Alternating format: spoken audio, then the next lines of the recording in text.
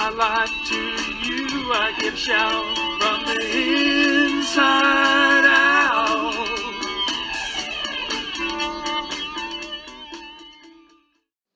Welcome to From the Inside Out with Pastor Tim Moulter of Calvary Chapel Fergus Falls in Minnesota.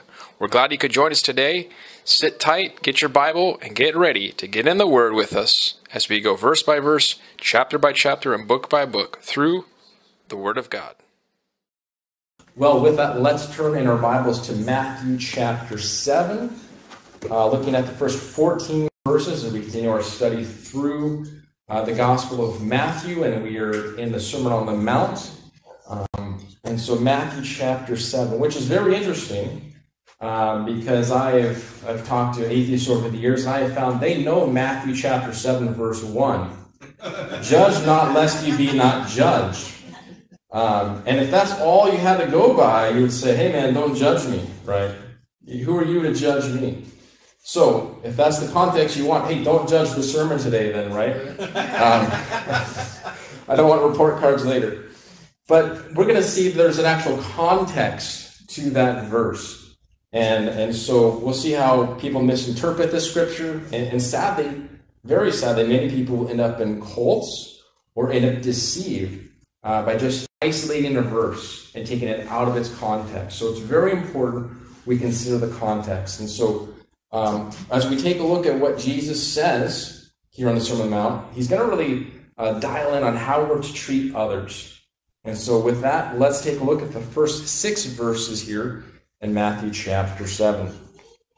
Judge not, that you be not judged. For with what judgment you judge, you will be judged. And with the measure you use, it'll be measured back to you.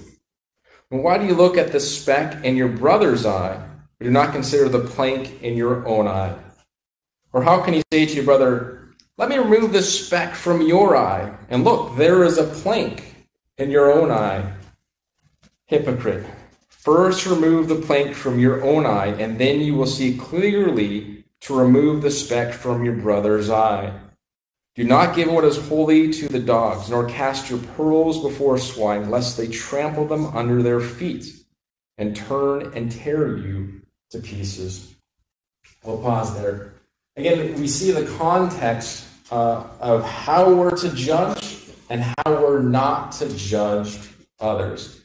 I've said this before, but it bears repeating. Just like good vision is 20/20, when you find a verse in Scripture, read 20 verses before that verse, 20 verses after that verse. Get the context of what is being said. You remember that even the devil knows Scripture, and he used Scripture against Jesus during the temptation wilderness period. Again, out of context, especially one of them, because it says in Psalm 91 that he would be trampled underfoot. But, of course, he didn't want to remind Jesus of that the devil was going to go down someday. So we want to read things in context, right? We want to make sure we understand what is being said in the context. And this is talking about helping others, but also having discernment.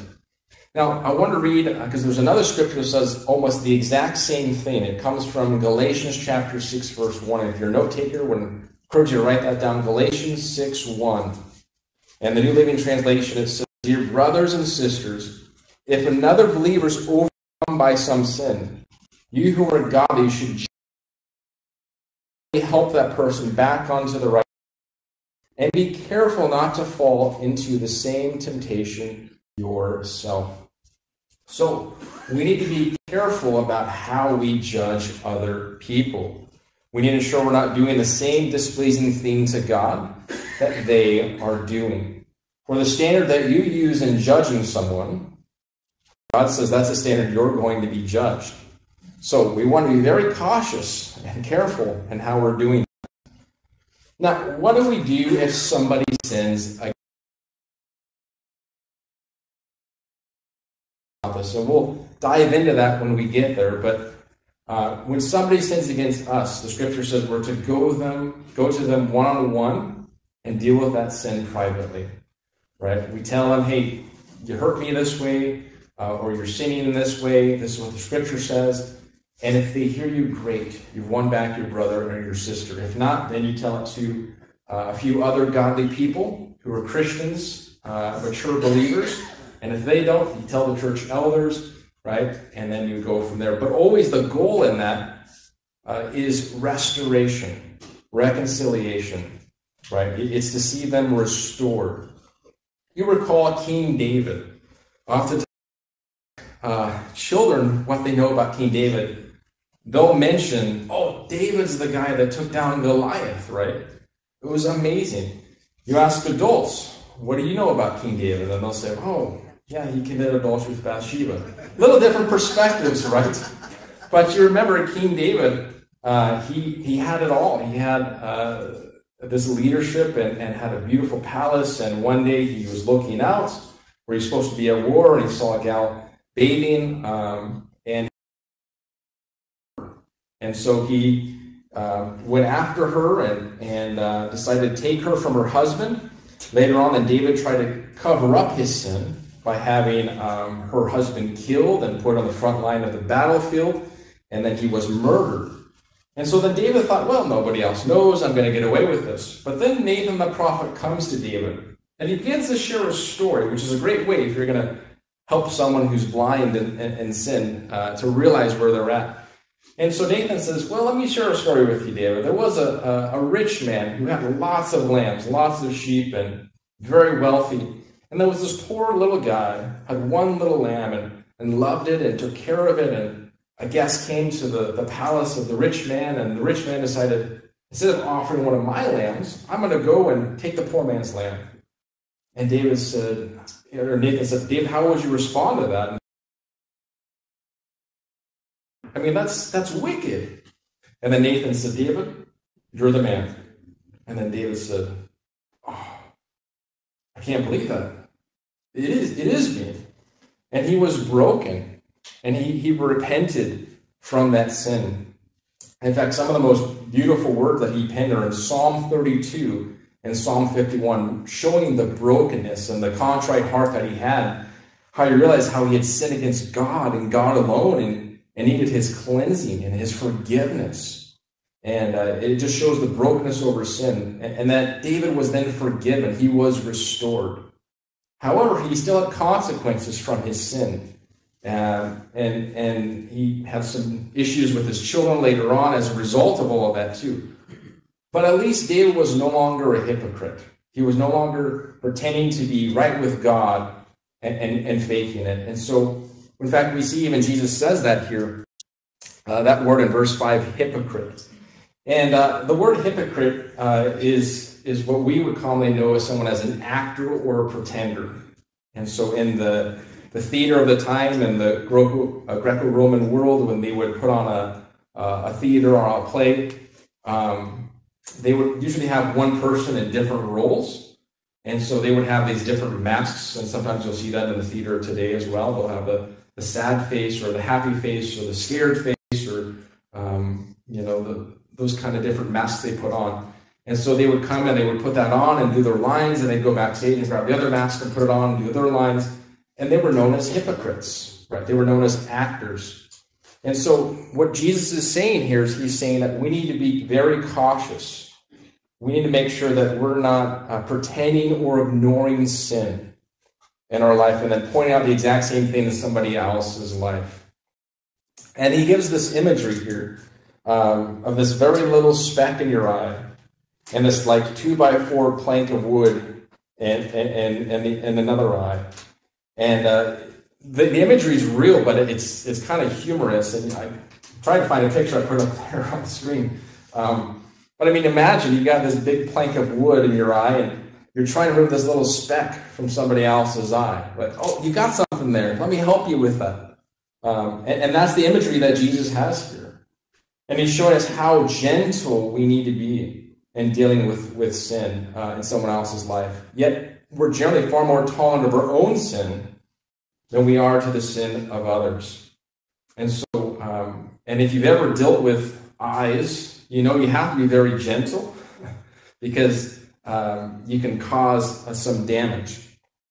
Pastor David Guzek said, we break this command when we think the worst of others, when we only speak of their faults, We break this commandment when we judge an entire life only by its worst moments.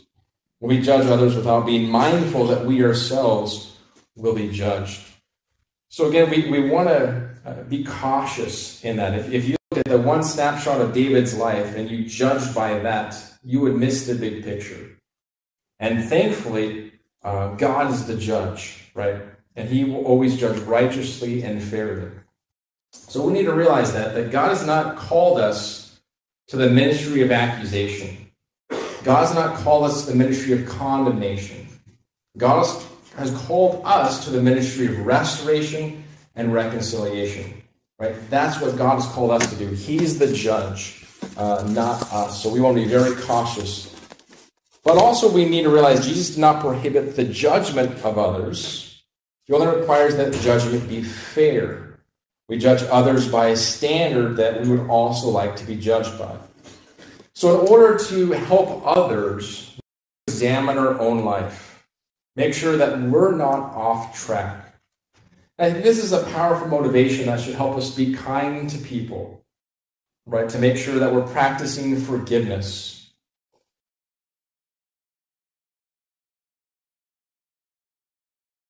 We should be giving more of those things to others with that goal of restoration. Now, after he warns us against these judgmental attitudes and the self-blind criticism, Jesus here in verse 6 says something very interesting. Do not give what is holy to the dogs, nor cast your pearls before swine, lest they trample them under your feet and turn and tear you to pieces. What is Jesus talking about here? Well, when we take a look at this, again, the context. And so he's not implying that people in his kingdom not judge. He's reminding us that we need to have discernment in judgment. We need to discern there are some good and precious things that should not be given to those who receive them with contempt. In the Old Testament, in Isaiah 56:10, it says this. It says, his watchmen are blind. They are all ignorant. Sleeping, lying down, loving to slumber. So to paraphrase, in the Old Testament, God is calling the false leaders dumb dogs who are lazy. They were so concerned with self that they neglected to actually care for the people. In fact, you see this carries on later. The Pharisees.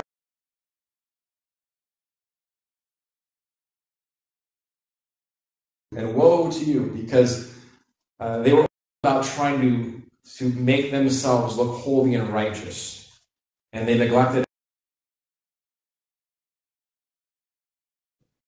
And so we see here that God is calling them dogs. And it's interesting because in Psalm 22:16, a very prophetic psalm, these would be the ones later who would encircle Jesus as he was crucified on the cross. So we see dogs and pigs were unclean animals to the Jews. So dogs and swine here are often understood as those hostile to the kingdom of God. Those who are against God and also the messengers of God like us. We need to realize that not everyone likes Jesus. And not everyone's going to like us because we're followers of Jesus. So we have to have wisdom and discernment in this world. Now, it would be odd, right, if you saw a pig wearing a necklace of pearls. That would be a little strange. Or you saw someone cooking up some prime rib just to feed it to their dog while they're eating out of a can of Spam. Be a little strange, wouldn't it? I mean, I'm sure we like our animals, but that would be a little odd. And so we can't ignore that we live in a broken world, that there is evil, that there is sin in this world. And I remember a youth ministry in California, there was this gal, and she just took everyone and everything at its word. And I tried to encourage her to realize that you can't do that. Go do a ride-along with a officer, and you're going to find out pretty quick. There's a whole nother realm to the world around us, right? Or watch, I don't know if it's on anymore, but there used to be a show called Cops, and you begin to realize that people's hearts, right, are when their back is against the wall and they're realizing trouble, they don't always make the right decision, right? Sometimes they will flee and they'll make things even worse. And we need to realize that there's an evil world around us. There's agendas and motivations that we can't always discern and understand. And so we have to realize that we can't be ignorant to the evil and the fallen world around us. Now, he says that we need to be careful about giving those things that is holy to those that would despise what is holy. So what is holy? Well, the gospel message is holy. The people of God are holy. And it's only because we have a God who is holy, right? Jesus alone is the one who's holy and can make us holy, set us apart for him. So what he's saying here is we need to be having discernment and wisdom, and that our love for others must not blind us to the reality that hard hearts will reject the good news of the kingdom of God. And maybe you've had that interaction with certain people. There are certain people that they're interested in spiritual things. They'll want to hear your testimony, hear about what God's doing in your life. Other people, you begin to talk to them, and they're like, I don't want to hear anything about that. You bring it up again, and we're never talking again, right? And so you have to be cautious. You need wisdom and discernment in those conversations. And there are some people you just cannot share the things of God with them. They're not going to respect them. They'll make fun of what you're saying, and they'll just trample them under their feet. And they might even turn and tear you to pieces, right? They might come after you and become an enemy. So how are we to know then who we can share with and who we should not share the truths of God with? How do we do that unless we make some kind of judgment, you see? And yet, that's the judgment we need. We need wisdom and discernment in making those judgments. How are we to walk that narrow, without judging and not being a fool and taking the pearls and giving them before swine? How in the world can we walk that and live that out? Well, the good Lord tells us actually in the next section that what we can do to receive that wisdom. He says here in verse 7 through verse 11, Jesus says, ask and it will be given to you. Seek and you will find. Knock and it will be open to you. For everyone who asks receives, and he who seeks finds, and to him who knocks it will be open. For what man is there among you who, if his son asks for bread, will give him a stone, or if he asks for fish, will give him a serpent? If you then, being evil, know how to give good gifts to your children, how much more will your Father who is in heaven give good things to those who ask him? So we see that there's wisdom and discernment that we need. And Pastor Chuck Smith rightly said the Greek words here for ask, seek, and knock, they're what's known in the present perfect tense, which properly translated in English would be keep on asking, keep on seeking, keep on knocking. And it's not just a once completed action, right? I prayed once and Lord, I'm done praying. No, this is a continual prayer life of asking the Lord, seeking the Lord, and knocking and communing with the Lord Almighty. Now, we also know that our Lord Jesus already told us earlier in the Sermon on the Mount that we're not to pray with vain repetition, right? And so what does this mean? This is an illustration here and points out that as earthly parents, when our children come to us with needs, and we recognize they have certain basic needs, how do we respond? Do we help them or do we neglect our children? For example, if one of my sons comes to me and says, hey, Dad, I'm hungry. Can you make me a peanut butter and jelly sandwich? Do I hand them a rock and say, hey, go chew on this, kid? No, right? I would make them a peanut and jelly sandwich. Probably cut it in little squares or triangles, however they want it too, right? Or if your child comes to you and asks for fish, right? Do you give them something else? Do you give them lutefisk? Sorry if you like lutefisk. Do you give them a serpent? Do you give them a snake? No, right? You give them necessities. You give them what they need, right? Because why? You love your kids, right? You want what's best for your kids. And it's hard to understand it if you're not a parent, but when you become a parent or even a grandparent, there's nothing you would do that you wouldn't do for them, right? That you love them so much. You realize that they are the future. And as a parent and grandparents, you've made sacrifices for your kids and for your grandkids, and gladly, right? Because you love them. And so we consider all of that here.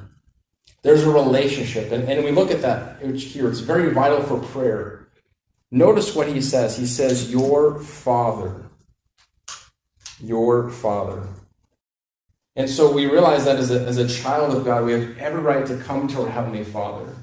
And children should have that very same right to come to their parents and ask them for help whenever there are needs. So again, he's talking about speaking in this communication of prayer. And it's a speaking of a relationship, the relationship that we have with God the Father. How much more shall your Father which is in heaven give good things to them that ask him? God wants to give us good things. We need to be asking him. We need to be having that relationship with him. We're in just constant prayer and conversation with him. Now, I also need to swing to the other side of this and make mention. This does not mean we can just ask God for whatever we want and assume that we're going to get it. I know there's a whole false movement out there, the Word of Faith movement, where they've got the name it and claim it, right? Or I like to call it the blab it and grab it, right? I want a new car in Jesus' name, and then, like, where's my new car? Or a private jet, or whatever, right? It doesn't work that way, right? And James talks about this very much, that you have not because you ask not, but then he says, ask and you don't receive because you ask amiss. You're asking for selfish reasons, right? We want to make sure our prayers are aligned with God's will. In fact, oftentimes as we close our prayers, we conclude with, in Jesus' name. Amen, right? So be it. And so it's like we're signing a letter, sending it to our Heavenly Father, and we're praying all these things in alignment with Jesus and his will for us. And so when we pray, we want to make sure our prayers are in that alignment, right? We're not just praying for selfish things, but we also want to pray that God will give us our daily bread, right? He says that's okay. So we need to have that conversation with the Lord. And you also need to know that we need to stay in that attitude of prayer. God desires us to continue to have a deep and rich prayer life with him. One of the things that I love about Billy Graham was he was always very great in Bible teaching and preaching, and a very humble and wise guy. And he was asked once, Billy Graham, if you could go back and you could tell the younger Billy Graham, what would you tell him? What would be important? And he said, I would preach more about the cross of Christ, and I would be spending more time in prayer. And I thought, wow, Billy Graham says he would have spent more time in prayer. How much more do we need to be spending time in prayer with the Lord Jesus Christ? So we need to have that conversation with the Lord every day. And you also need to know every time you pray to God, he does hear, and he does answer. It's either going to be yes or no or waits. And that's the last one we don't always like. Learning patience. And so I don't know if you want to pray for patience, but God will give it to you either way, whether you want it or not. It's a very difficult thing to teach us, to be patient. God's outside of time. He knows all things. He's in control. And we need to learn patience. And it comes with part of this. But you need to know your Heavenly Father loves you. And his plan for your life is far greater than you can ever imagine. And he's got a way better plan for your life than you can even come up with. And so the best thing that you can ever do is to discard the plans that you have and ask God to reveal his plans for your life. There's no greater place to be than in the center of God's will. And I don't know what that looks like. That's where you have that conversation with God. God, what is your plan for my life? What are the next things that you want me to do? What's the next step? And he may show you a few different things. I don't know if he's going to show you a 10-year plan. Probably not, but it'll probably just be take the next step. Then once you've taken that step, all right, now you're ready to take the next step. And so it's walking by faith, right? It's talking to the Lord. And nothing, again, could ever be better to you than just be in the center of what God's will for your life is. And that's the kind of Father that we have, that we can have that conversation with him. So we want to make sure that we're in that attitude of continuing to have open and deep and rich conversations with our Lord. Well, next we'll take a look at something that's commonly known as the golden rule in verse 12. He says, therefore, whatever you want men to do to you, do also to them. This is the law and the prophet. Now, notice there's a therefore here. A thought, right? The word or the summary of a conclusion. J. Vernon McGee, he would always say, whenever you find a therefore in Scripture, find out what the therefore is there for. Maybe you'll remember that next time. So what is the therefore here for? Good question. What's the context? What happened just right in front of us? We're told that we need to ask God, right? To have that prayer life with God, to receive from him. And so the therefore is actually part of the golden rule. I think that's why many make a mistake with this golden rule, because they take the therefore out and they just quote, whatever you want men to do to you, do also unto them. But that's not the golden rule. And to quote it that way leaves out this therefore, leaves you totally helpless. If you don't have the therefore in it, there's no way you're ever going to fulfill this, apart from praying to God and receiving his help. Right? When God commands us to do something, he will empower us to do that command. For example, we're called to love our enemies. Good luck with that on your own, by the way. Try that sometime.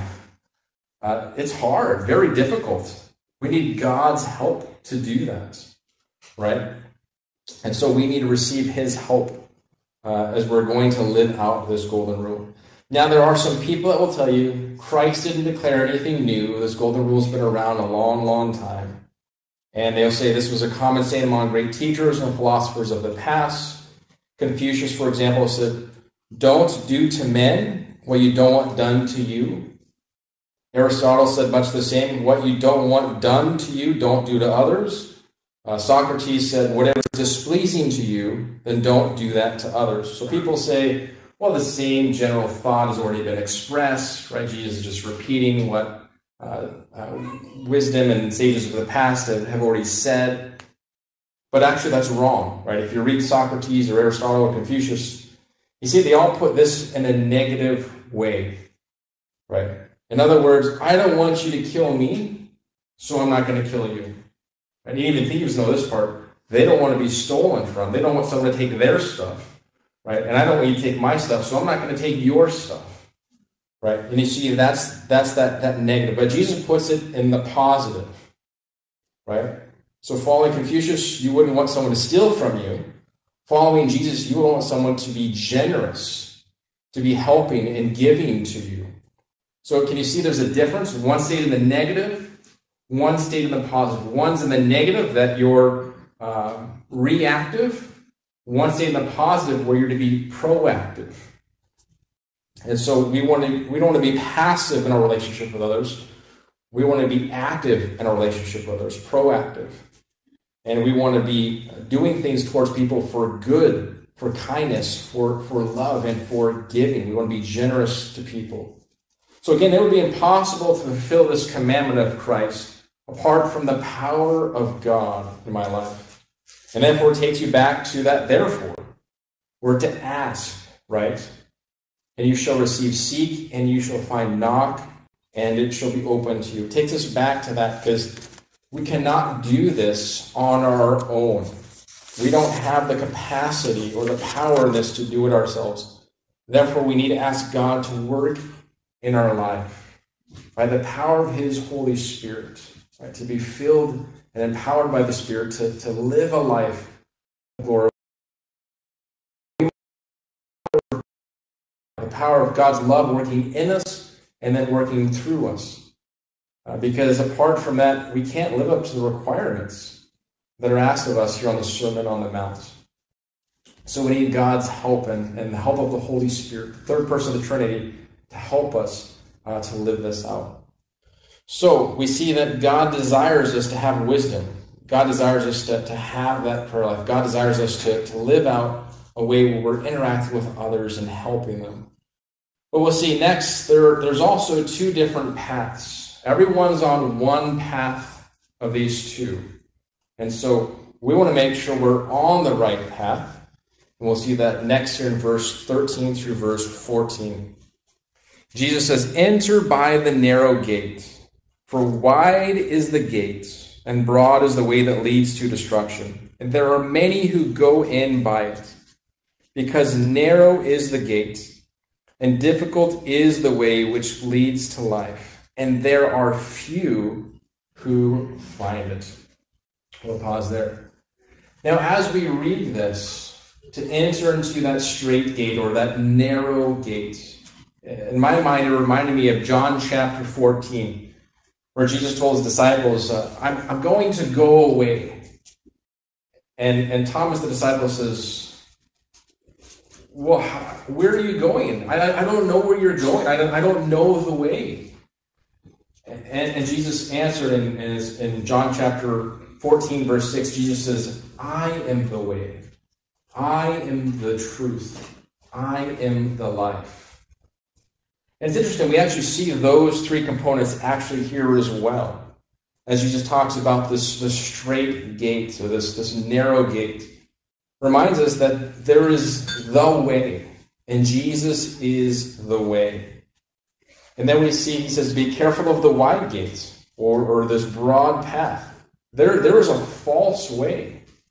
We need to realize that there is truth, and Jesus is the truth. And then he's talking about entering to life, a gate that leads to life. Life that can be established here and now, and life everlasting.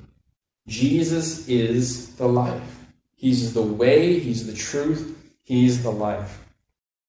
Pastor Jack Hibbs said, "Over the years at Calvary Chapels, we've been accused of being too narrow. There's an emphasis today, a strong emphasis, that there's a wide way that ultimately everybody in every path will lead to God. But that is a lie from the pit of hell." Jesus said the exact opposite. There is a straight gate. There is a narrow path that leads towards life. If there was any other way, as Jesus said, "Let this cup pass, but nevertheless, not my will but yours be done." There was no other way. And if there was another way, why did Jesus come? Why did he suffer and die on the cross for our sins? There was no other way. This was the only way for us to have salvation. And so we see that there's a narrow path that leads toward life. And there aren't many who walk it. However, there's this broad gate, this broad path that leads towards destruction. It's full of people. There are many people who have this philosophy: I can just live my life however I want, I can try to be a good person, and all paths will lead towards the Lord. It doesn't work that way. In fact, Scripture tells us no one is good but God. And the Ten Commandments reveal that, right? It's like a mirror. It shows us we've blown it. And all paths don't lead the same place. If you want to come over to my house after service, I say, yeah, just head 5 minutes in any direction, you'll end up in my house. It doesn't work. Right? I say, hey, go to the bank, go to any bank in town and enter in any 4 random digits, and you'll get money in my bank account. Probably won't be anything in that account anyways, but it doesn't work, right? So we see this relative truth out there today. Your truth is your truth, my truth is my truth. Sorry. There's absolute truth, right? And that's what we need. Jesus is that absolute truth. And so we want to make sure we're on the right path. We're not on that broad way, the popular way, right? It's going to lead towards destruction. J.C. Ryle said, if friends will not walk in the narrow way with us, walk on the broad way to please them. Health is not infectious, but disease is.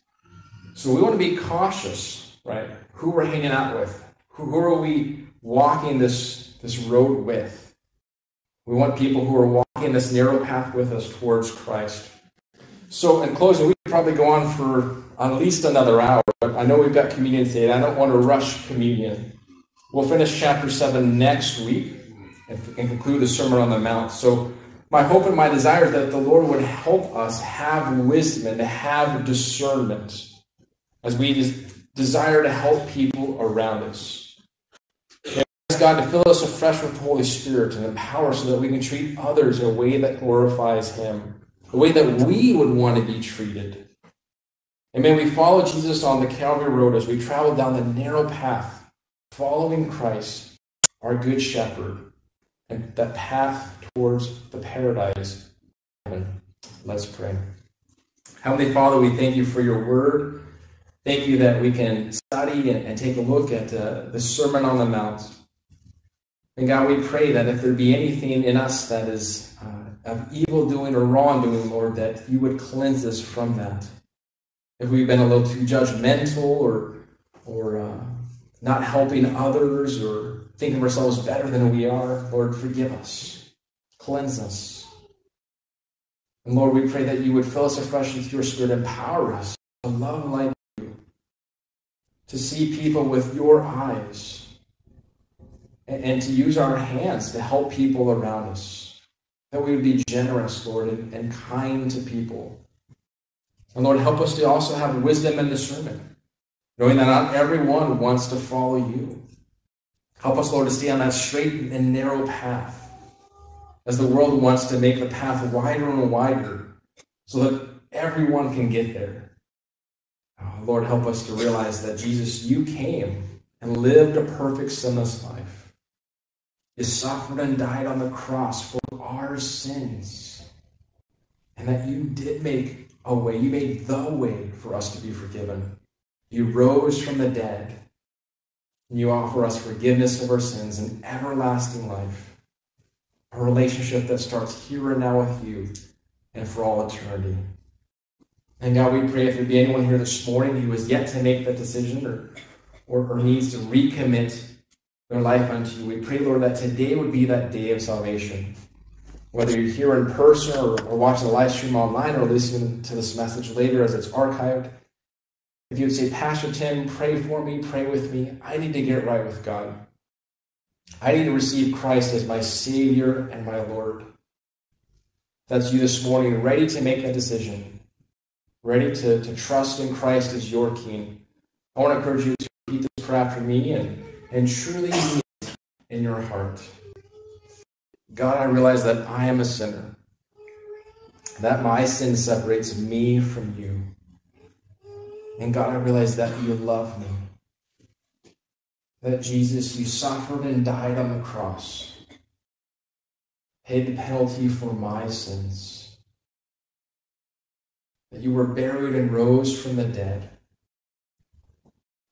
God, I ask that you forgive me of all my sins. That you would wash me clean from all my wrongdoing. Purify me and make me whiter than snow. God, I thank you for forgiving me. I thank you for loving me. I surrender all of my life to you. Help me from this day forward to follow you.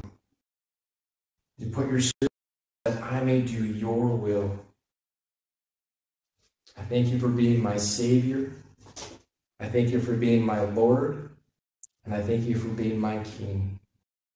I pray this prayer in Jesus' name. Amen. Amen. You've been listening to From the Inside Out with Pastor Tim Moulter of Calvary Chapel Fergus Falls in Minnesota. We're glad you could join us today as we study God's Word, cover to cover, verse by verse, chapter by chapter, and book by book. Would you like to partner with us? Consider becoming a giver with us to support this ministry. Please visit ccfergusfalls.com/giving. Find out more about this ministry and all of our ministries. Check out ccfergusfalls.com. May God bless you as you study His Word with us and grow in the grace and knowledge of our Lord Jesus Christ. Inside out, cleansing, changing, working things out from the inside out, gently leading, transforming about your fruit of love, your fruit that counts, changing my life to you. I give shout from the inside out.